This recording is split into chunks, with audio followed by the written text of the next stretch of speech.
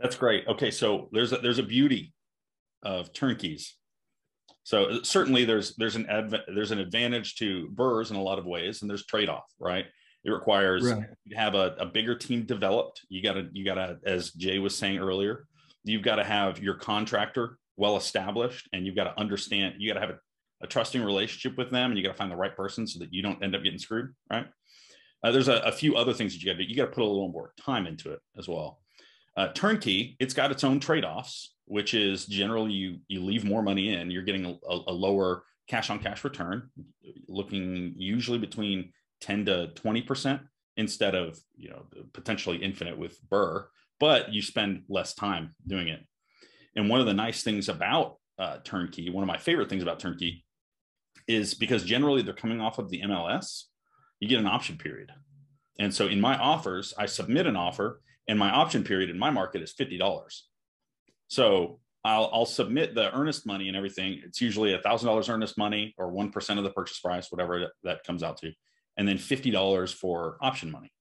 And so essentially what that $50 says is I'm paying $50 for nobody else to get to look at this property. And I get 7 days, or if it's a 7-day option period, I get 7 days to evaluate this and decide whether or not I want to hightail it or whether or not I want to commit to it. So that's what I do. I send in a bunch of different offers. If they say no, that's fine. There's more than enough options down the road. But if they say yes, then great. I can continue to evaluate it. So I look at it that way, which is I'm paying $50. I don't consider earnest money until after I'm evaluating the property and I'm getting a little bit knee deep in it. Now, of course, you're doing this with some sanity, right? You've already run some numbers to know this has a pretty good option of working out. Right? Like my numbers seem reasonable. You put in an offer, and then you can go through and evaluate, do I want to schedule an inspection?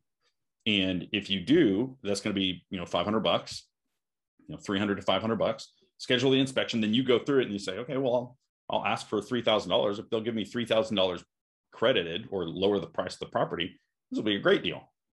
Right? And that gives you essentially 7 days to figure out, do you want to do this property? And that's one of the awesome advantages of something that's coming off of the MLS. You get more time to evaluate whether or not you actually want that property. And sometimes it can cost as little as $50.